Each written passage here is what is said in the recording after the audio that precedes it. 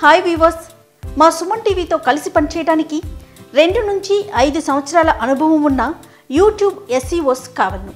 ఆసక్తి ఉన్న అభ్యర్థులు క్రింద స్క్రోల్ అవుతున్న నెంబర్కి వెంటనే సంప్రదించండి. హాయ్ హలో, రోజుకి 1 కోటి మందికి పైగా వ్యూవర్షిప్ను సంపాదించుకున్న సుమన్ టీవీ నెట్వర్క్ ఇప్పుడు సరికొత్త పంతాలో అడుగు వేయబోతోంది. సుమన్ టీవీ నెట్వర్క్ని జిల్లాల వారీగా ప్రారంభించబోతోంది. ఫ్రాంచైజీస్ కోసం ఆసక్తి కలిగిన వారు క్రింది నెంబర్ని సంప్రదించగలరు. నమస్తే రమ్మగారు. నమస్తే జయ. రమ్మగారు, చిన్న పెద్ద తేడా లేకుండా ప్రతి ఒక్కరు ఏదో ఒక సందర్భంలో దిష్టి తగిలిందని అంటుంటారు. ఆ దిష్టి తీయటం కూడా రకరకాల పద్ధతుల్లో తీసిన తర్వాత ఏంటో ఒకలాంటి రిలాక్సేషన్, అంటే ఏదో పోయింది, యాక్టివ్ అయిపోయామన్న ఫీల్ ప్రతి ఒక్కరికి కలుగుతుంది. అసలు దీన్ని మీరు అంటే ఏకీభవిస్తారా? నిజంగా అలాంటిది ఒక అంటే దిష్టి తీయటం వలన ఆ ఫీల్ పోతుంది అనే దానికి మీరేమంటారు? అంటే ముందు నుంచి చేస్తూనే ఉన్నారు, మన పద్ధతుల్లో భాగంగానే ఉంది. అది పిల్లల ఒక పెంపకంలో దిష్టి తీయటం కూడా ఒక భాగంగానే ఉంది. పాటిస్తారు జయ మా ఇళ్లలో కూడా. అంటే దీని మీద దాంట్లో ఉన్న సైన్సు అవన్నీ ఎప్పుడు పెద్దగా ఆలోచించలా. కాకపోతే పెద్దవాళ్ళు చెప్తారు, పిల్లాడు పోరు పెట్టి ఏడుస్తుంటారు పిల్లలు చిన్నప్పుడు. చాలామంది వచ్చారనుకో, ఎక్కువ మంది జనాలు వచ్చారు, నలుగురు అందరూ ఎత్తుకోవటం, వాటి వల్ల నలిగినట్టు అవుతారు పిల్లలు. చాలామంది రావటం, కబుర్లు చెప్పటం, పగలల్లా మెలకుగా ఉండటం, వాటి వల్ల కూడా సాయంత్రం అయ్యేసరికి తిక్కగా బిహేవ్ చేస్తారు. ఏదో దిష్టి తీస్తే పిల్లాడు తేలిక పడతాడు అంటారు. అయితే పసిపిల్లాడు ఇంకా తేరుకోలేదు, ఇంకా చిన్నపిల్లాడు, వీడికి ఏం దిష్టి అంటే మా చాకలు అనేది మా ఇంట్లో రంగమ్మని అమ్మ వాళ్ళ ఇంట్లో ఉండేది. పిల్లలు బాగుందన్నా దిష్టే, పోగుందన్న పిల్లాడు ఏమిటి ఇలా బక్కగా ఉన్నాడు అన్నా కూడా దిష్టేనమ్మా అని. బాగుందన్నా దిష్టే, పోగుందన్నా దిష్టే. తల్లి దిష్టి ఎక్కువ కూడా పడుతుంది అంటారు. అందుకని ఎంతసేపు పిల్లాడిని ఎత్తుకుని ముద్దులు ఆడకూడదు, వాడిని పడుకోబెట్టి పని చేసుకోవాలని కేకలేసేవాళ్ళు. ఎంతసేపు ఒళ్ళో పెట్టుకుని పిల్లలకి వేసి చూటాలు అవి చేయనిచ్చేవాళ్ళు కాదు పాత రోజుల్లో. ఇప్పుడు దానికి ఎలా చెప్తారంటే, ఏవో రకరకాల విషయాలు వింటూ ఉంటాం వీటి మీద. నాకు అర్థమైంది చెప్తాను. మామూలుగా మనకి శరీరం, బాడీకి ఒక కాంతి శరీరం, ఒక వలయంగా మనకి శరీరం బయట కూడా ఒక కాంతి శరీరం ఉంటుందని చెప్తారు. ఆరా అంటాం దాన్ని. అవును, ఈ ఆరా పదం వింటూనే ఉంటాం కదా. మనకి దేవీ దేవతల వెనకాల ఇలా మెరుపు వచ్చినట్టుగా వేస్తుంటారు. మానవ శరీరాలకు కూడా ఉంటాయి. ఇప్పుడు ఎవరైనా పదే పదే మన గురించి మాట్లాడినా, మన కేసు చూసినా, ఈ బయట ఉన్న ఈ ఔటర్ లేయర్ ఒకటి ఉంది కదా, మన శరీరాన్ని దాటి ఉన్నటువంటి ఆ కాంతి శరీరం, అది కొంచెం బ్రేక్ అవుతుందంటారు. ఈ ఆరా బ్రేక్ అవ్వటం వల్ల శరీరానికి బాధగా ఇబ్బందిగా ఉంటుంది. ఎప్పుడైతే మనం ఈ దిష్టి తీయటం లాంటి ప్రక్రియ చేస్తామో దాన్ని ఏమంటే ఆరా పుల్లింగ్ అవుతుంది అనమాట, లాగబడుతుంది. దాంతో మనకు ఒళ్ళు తేలిక వచ్చిన భావన వస్తుంది. ఇంతే ఇందులో ఉన్న సైన్స్. ముందు నుంచి చేసేవాళ్ళు 10 రకాలు 25 రకాల దిష్టిలు ఒక్కొక్క ఊళ్ళో ఒక్కో రకంగా చేస్తారు. కొబ్బరికాయలు దిగదుడుస్తారు, 3 సార్లు తిప్పడం చేయటం. సింపుల్ దిష్టి. మొదట ఉప్పు, రాళ్ల ఉప్పుతోటి తీస్తాం. రాళ్ల ఉప్పు నెగిటివిటీని పోగొడుతుందని నేను ఇదివరకు కూడా ఇల్లు తుడుచుకునేటప్పుడు రాళ్ళ ఉప్పు వాడండి అని చెప్పాను నేను. పోగొడుతుందని చెప్తారు. ఒకటి ఉప్పు. తర్వాత బాగా పసిపిల్లలు, చిన్నపిల్లలకైతే ఒక కర్పూరం బిళ్ళ పిల్లల చుట్టూ తిప్పి వెలిగిస్తారు. అవును అవును. ఆ వెలుగు ఆరిపోయేసరికల్లా పిల్లలు కొంచెం తేలిక పడతారని భావిస్తాం. ఇవి 2. ఇవి కాకుండా పిడకతోటి దిష్టి తీస్తారు. పిడక దిష్టి దిగదుర్చి వెలిగించి పక్కకు పెడతారు. అది మెల్లిగా కాలి ఆ పొగ అంతా అట్లా స్లోగా వెళ్ళిపోతుంది కదా, పిల్లలు తేలిక పడతారంటారు. ఊళ్ళల్లో అయితే మొదట చంటి పిల్లల్ని మొట్టమొదటిసారి ఇంట్లోకి తేగానే, మొదటి రోజే హాస్పిటల్ నుంచి తేగానే పేడ ముద్ద తీస్తారు. గుమ్మడికాయ కదా పేడ. మా ఊళ్ళల్లో పేడే తీస్తారు. మా అంకమ్మ పేడతోటే తీసేది, నాకు అదే గుర్తు. గుమ్మడికాయ తీయటం అవి పెద్ద రకంవి. పసిపిల్లలకి గుమ్మడికాయ తీయటం నాకు తెలియదు, మా ఊళ్ళల్లో లేదు. చెప్తున్నాను కదా, ఒక ఊళ్ళల్లో ఒక రకం. బొగ్గుతోటి తీస్తారు. బొగ్గు దిగదుర్చి నీళ్ళల్లో పడేస్తారు. ఒకటి. కోడిగుడ్లు తీస్తారు. ఎండుమిర్చి తీస్తారు. ఎండుమిర్చి, వెంట్రుకలు, ఆవాలు, ఉప్పుగల్లు ఇవన్నీ కలిపి ఒక పళ్ళ నిండా పోసి వీటన్నిటిని దిగదుర్చి పొయ్యిలో పడేస్తారు.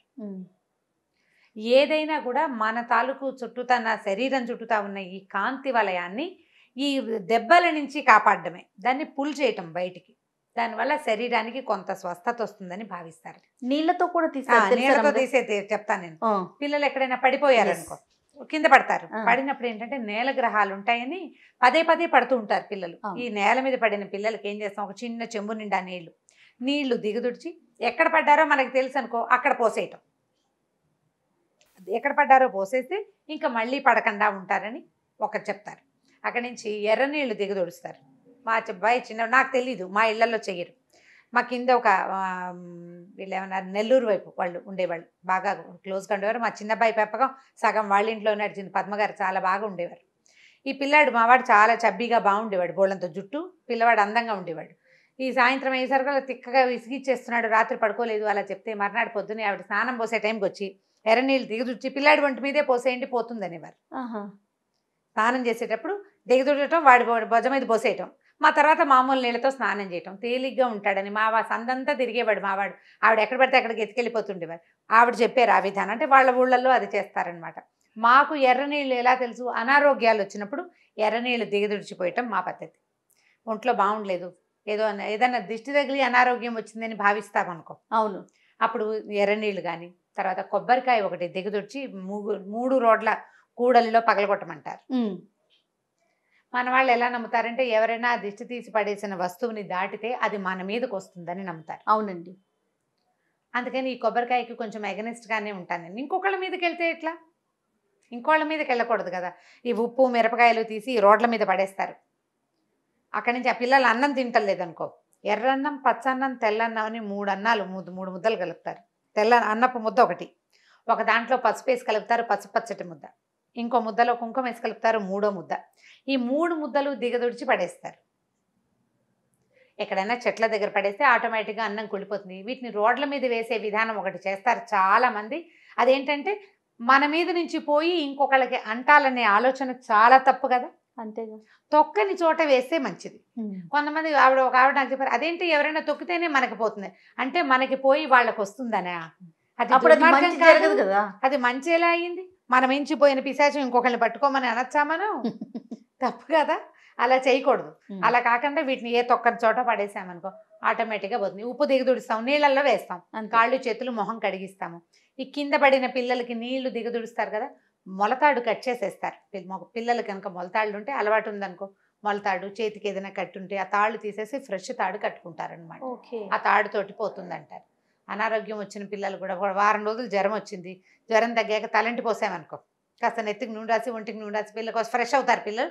అప్పుడు ఈ ఒంటి మీద ఉన్న మొలతాడులు, చేతికి కట్టిన తాయెత్తులు అవి తీసేయాలి, మళ్ళీ కొత్తవి కట్టమంటారు. ఈ తీసేయటంతో ఆ ఒంటి మీద ఉన్న పీడ పోతుందని భావిస్తారు. ఇది మంచిదే. తర్వాత పసిపిల్లలకి స్నానం చేయించిన ప్రతిరోజు కూడా లాస్ట్ లో ఒక చెంబుడు నీళ్ళు కాళ్ళ మీద పోసుకొని బొట్టు పెడతాం కదండి. ఇదేంటంటే శ్రీరామ రక్ష అని చెప్తారు. శ్రీరామ రక్ష, 100 ఏళ్ళ ఆయుష్, శతాధికాయుష్, పూర్ణాయుష్ అలా చెప్తారు. చాకలు కూడా చెప్పేది మా చిన్నప్పుడు.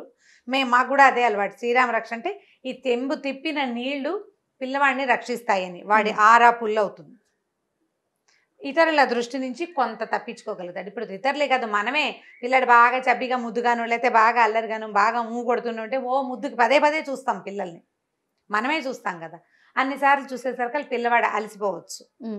అందుకని సహజంగా ఒక ముద్ద ఎక్కువ తిన్నా కూడా పిల్లలు అబ్బా తినేసారంటామా, అప్పుడు వెంటనే అన్నం కూడా ఆఖరి ముద్దలు దిగదొచ్చి పడేసేయటం. అవును, ఇప్పుడు ఇవన్నీ మన ఇళ్లలో ఉండేవే, చాలా మంది చేస్తారు. అవును, ఇప్పుడు దాన్ని ఓపెన్గా చెప్తే మా ఇళ్లలో అలవాట్లేదంటారు. కానీ అదేంటి, అందులో ఏముంది సైన్స్ లాంటివి వాదించే వాళ్ళు కూడా వాళ్ళ అమ్మలు డెఫినెట్గా ఇవన్నీ చేస్తారు. ఇప్పుడు బాగా నువ్వు నమ్మవు అనుకుందాం పోని, ఇవన్నీ హంబక్, వేస్ట్, ఇదంతా ఏం లేదు, ఊరికే రమ్మగారు అరగని చెప్పారు కానీ సోదంటుంది. ఇప్పుడు నువ్వు అన్నావు, మీ పిల్ల సాయంత్రం సచ్చేలా ఏడుస్తుంది, ఏం చేసినా తగ్గదు.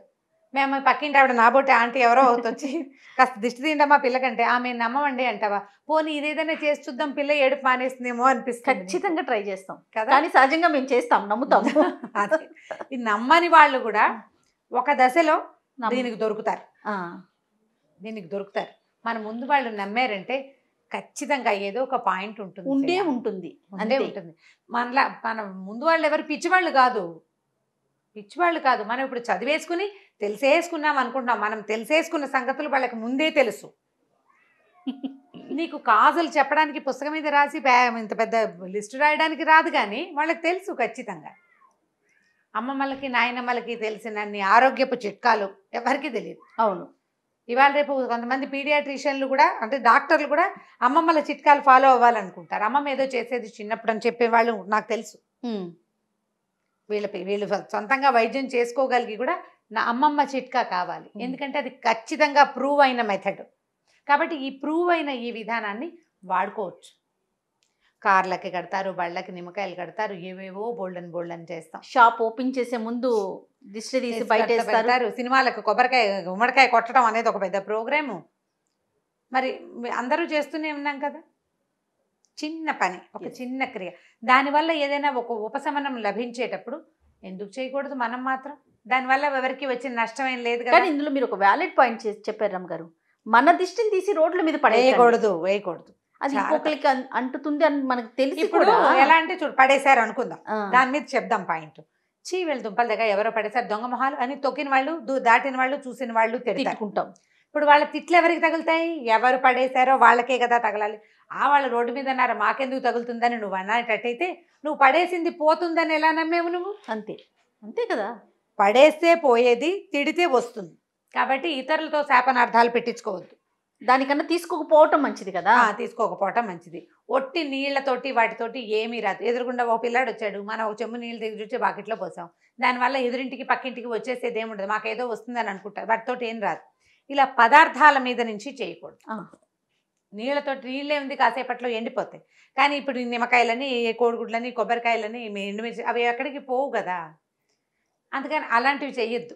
కానీ చిన్న సైజు రకంవి చేసుకోవచ్చు. కొంతమంది పెద్దలు కూడా దీన్ని సమర్థిస్తారు, ఇది మంచిదేనని చెప్తారు.